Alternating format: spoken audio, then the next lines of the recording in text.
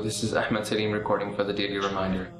My dear brothers and sisters, on the Day of Judgment, when we go and meet Allah subhanahu wa ta'ala and we get held accountable for everything we've done, the first thing that Allah subhanahu wa ta'ala is going to ask us is going to be about Salah. Salah, or prayer, is one of the most important fundamental things in a Muslim's life. It is a differentiator between kufr and Islam. It is what separates us from non-Muslims.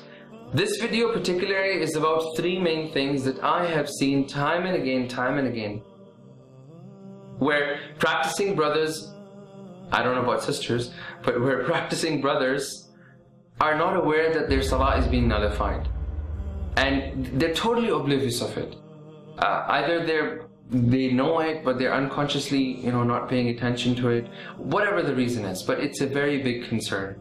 First and foremost, which is while making wudu. So many times I have found people in a rush, they're making wudu and they forget the elbows, or they forget their ankles, or they forget to wash their face completely. If you have a single hairspan width left dry while making wudu, know that your wudu is incomplete and your salah is not valid. Another thing that you find time and again is, and this is an extremely disgusting thing by the way, which is that when a person goes down to make sajda or sometimes ruku, since they're wearing those slim fit, tight jeans, tight shirts, a good portion of their butt gets shown from the back. And this is a very common thing, and people don't realize that, again, a single hairspan's width gets uncovered from your satar, from a satar of a man, which is navel to knee, anything gets uncovered, then your salah instantly gets nullified. The third, and this is the most prevalent one, which is excessive movement.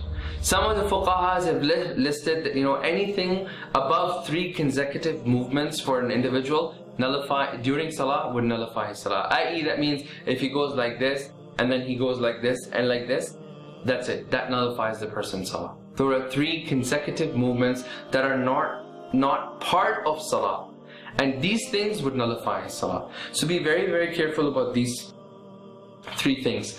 So keep this in mind, that when we're standing in front of Allah subhanahu wa ta'ala, this is a very great maqam. This is a very, great, when we're standing, it's something monumental that you're standing in front of Allah subhanahu wa ta'ala. So, try to dress for the occasion, smell for that occasion, don't be stinking. So many people come in the masajids and, subhanAllah, you can't even pray next to them.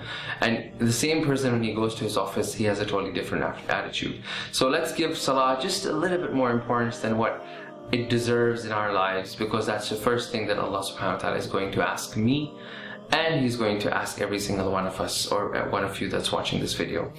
With this, we come to an end. This was Ahmed Salim recording for the Daily Reminder. If you liked this video, then please share it with your family, with your friends. Definitely share it with all your male friends or male relatives, because this is very common for all of them, and I want this message to spread as far as it can, inshallah. Assalamu alaikum wa rahmatullah.